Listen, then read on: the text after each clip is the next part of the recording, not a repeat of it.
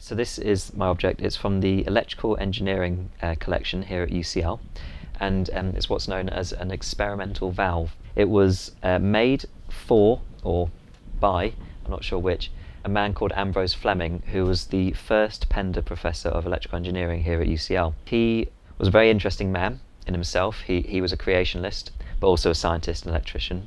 And he did a lot of work with the Marconi company, who were responsible for a lot of the early advances in wireless technology. And this valve was one of a group of 14, I think it was, that Fleming was working with, experimenting, looking into something called the Edison effect, which basically results in a molecular shadow being made on the glass. And this is known as the thermionic emission. It's the emissions of electrons from a hot cathode into a vacuum in a vacuum tube. And this was discovered by Thomas Edison, I think it was about 1875, who was a very canny person in that he discovered this, couldn't really work out a use for it, but patented it anyway. He's got the most patents out of anyone in the world, and part of the reason is that he just patented things even if he couldn't really work out what to do with them. So Fleming was experimenting with this, couldn't really get anything out of it, and then he put the valves away, and then apparently a few years later had a happy thought, came back to them, and experimenting with them again, came up with something called the thermionic valve. And the reason that this is important is that this was a receiver which basically improved the receiving capability of wireless.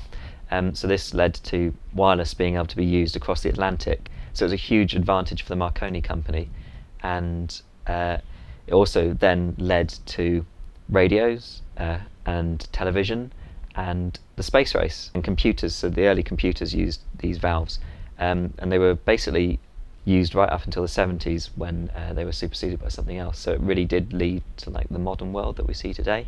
I think it symbolises the collections I look after because it's an interesting piece of technology that looks very different from what we'd use today.